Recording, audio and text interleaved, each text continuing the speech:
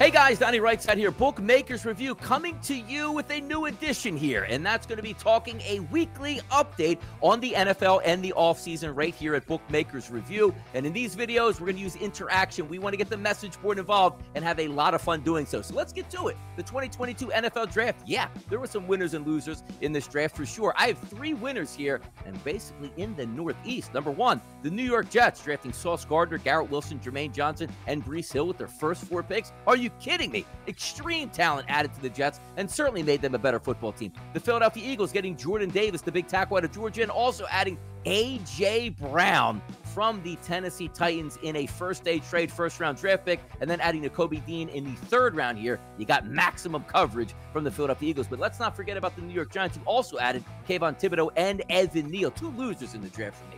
New England Patriots, Chicago Bears. Why? You didn't help out your young quarterbacks enough here. Cole Strange, an offensive guard, Patriots in the first round. Really? And you're going to wait to the third round, Chicago Bears, to take Velus Jones as a wide receiver to help out your young quarterback, Justin Fields? Two losers in the draft for sure, the Patriots and the Bears. Now also, draft market futures. They do change from time to time. Quickly, take a look at the Philadelphia Eagles, who moved up in the process here from the draft. Why? Because they added talent and also got a very good wide receiver in A.J. Brown. Conversely, on the opposite side, the Tennessee Titans lost a very good wide receiver here and also drafted a quarterback late. So maybe a changing of the guard for the Tennessee Titans here. Also, as we take a look, sneaky player team futures from the NFL draft that you want to look forward to.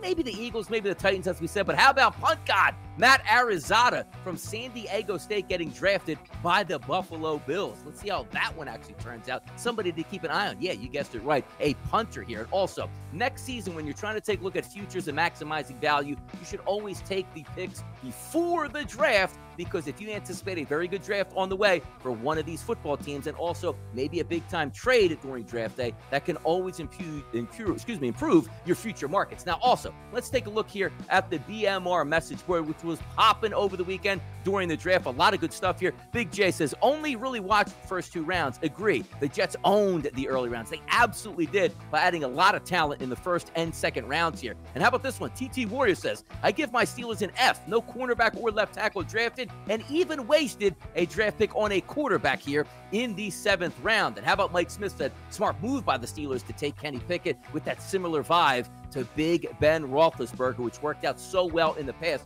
Guys, we're going to be doing this all off season long each week. Make sure you check out the BMR message board, because we're going to involve you and make sure this is an interactive video process. I can't wait to get it started. I'm Donnie RightSide for Bookmakers Review, and as always, good luck on those wagers.